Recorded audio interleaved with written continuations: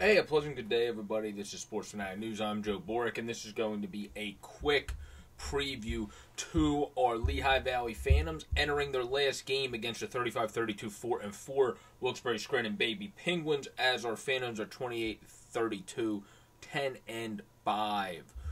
In the head-to-head, Wilkes-Barre, according to the 365 app, does have the advantage. But I think the Phantoms in moments this year have played Wilkes-Barre well. It's about limiting Nylander, Poulin, and, of course, Puustinen.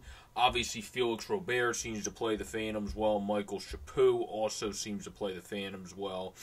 POJ is obviously somebody you want to watch out for. But I would say my main key players to limit has to be Alexander Nylander, if he's in, Puustinen.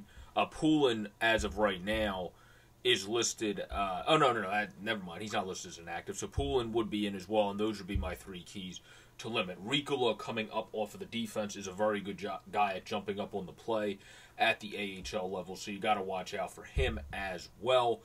But I would say those would be my guys to limit. The key for the Phantoms in this is just go out with a bang. It would be nice to have a win, but have a very... Obviously, the team's tired, as Lappy said, and I agree with him. It makes sense. There's been rushed, slam-packed games, and you've seen it affect other teams as well.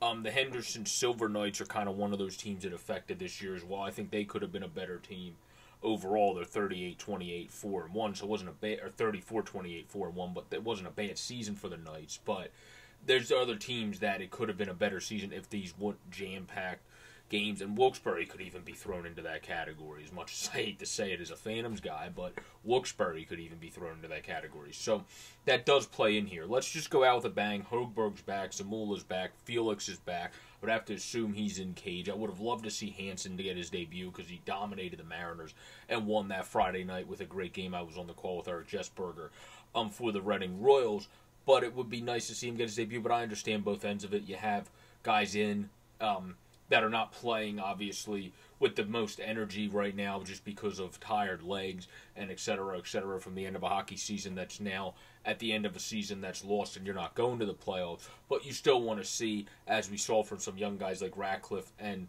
obviously others I've asked about, and Matthew Stromes, that Sam Wismer, the great Sam Wismer, asked about, you're seeing good signs moving forward into next season. And that's just what you want to see.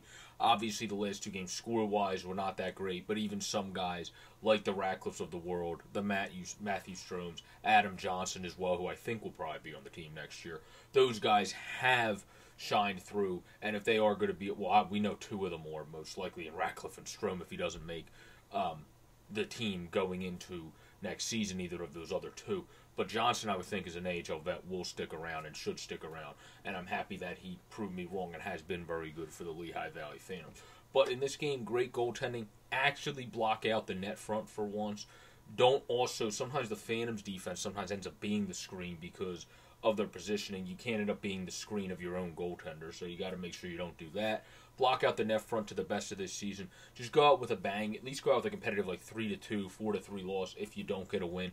But I want to continue to see the Ratcliffes of the world. I want to continue to see these other young guys. Linus Sandinsen's coming back.